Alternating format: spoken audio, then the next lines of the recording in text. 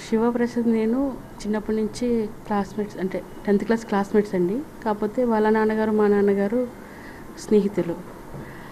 అట్లా వాళ్ళిద్దరికి సంబంధం ఉండేది. తర్వాత మేము కూడా 10th క్లాస్లో క్లాస్మేట్స్ అవ్వడం వల్ల క్లాస్మేట్స్ అలా ఫ్రెండ్స్. తర్వాత నా కెరియర్లో నేను బిజీగా ఉన్నాను, తన కెరియర్లో తను బిజీగా ఉన్నారు. కాకపోతే ఏమన్నా స్నేహితులం కాబట్టి ఏదన్నా ఉంటే షేర్ చేసుకునేవాళ్ళం అన్నిట్లోనూ. అలాగే నా రాజకీయ భవిష్యత్తు మొదలెట్టేటప్పుడు తిను నాకు వెనకాల నుండి సపోర్ట్ ఇచ్చేవాడు.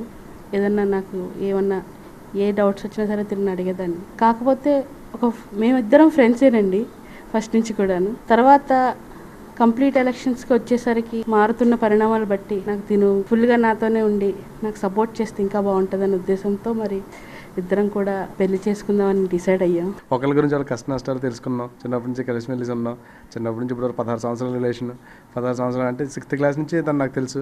నవోదయ కోచింగ్లో ఇద్దరిని ఒకసారి జాయిన్ చేశారు, వారి ఫాదర్ మా ఫాదర్. ఆవిడ కోచింగ్ తను నవోదయ సెలెక్ట్ అయింది.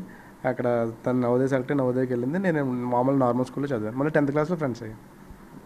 ఫ్రెండ్గా సపోర్ట్ చేస్తాడు. తర్వాత నాతో పాటు ఉంటే మరి మిగతా వాళ్ళు ఇంకా వేరే రకంగా అర్థం చేసుకోవచ్చు. తను అంటే నాకు ఫ్రెండ్గా చాలా ఇష్టం కాబట్టి నేను తనని ఎలా మ్యారేజ్ చేసుకొని ఇంకా కలిసి ఉందామని చెప్పి డిసైడ్ అయ్యా. మేడం క్లవర్ స్టూడెంట్ అండి, అంత క్లవర్ కాదు నేను.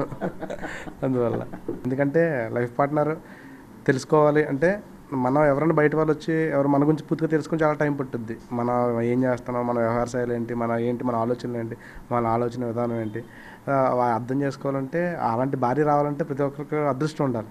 అలా నాకు చిన్నప్పటి నుంచి తెలిసిన నా స్నేహితురాలి భార్య కింద రావడం నాకు చాలా ఆనందంగా ఉంది. మరి ఫస్ట్లో ఇద్దరు పేరెంట్స్ దగ్గర నుంచి కొంచెం ఒప్పుకోలేదు. కాకపోతే అలాగా తన పేరెంట్స్ నుంచి తను, మా పేరెంట్స్ నేను ఒప్పించుకోగలిగాను. ప్రపోజల్ మేడం తరఫు నుంచి కాదు, నా తరఫు నుంచి కాదండి. జనరల్గా ఉన్న సొసైటీ పరిస్థితులు బట్టి తీసుకోవాలి నిర్ణయం ఇది. పదవి అయితే వచ్చింది కానీ మేము చాలా నార్మల్ కుటుంబం అండి.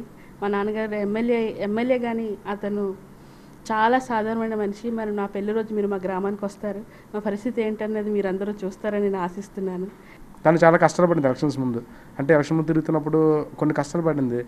తోడు ఉండాలి, ఎవరొకరు ఇప్పుడు చేయాలి, చాలా కొన్ని ప్రాబ్లమ్స్ ఫేస్ చేసింది. సర్లే అన్నీ ఎందుకు మనం పెళ్లి చేసుకుంటే ఉండొచ్చు. మీరు ఎప్పుడు వచ్చినా పర్వాలేదు, 3 రోజుల ముందు వచ్చినా పర్వాలేదు, 4 రోజుల ముందు వచ్చినా పర్వాలేదు, మొత్తం అంతా కూడా మీరు మా ప్రాంతం అంతా కూడా చూడొచ్చు.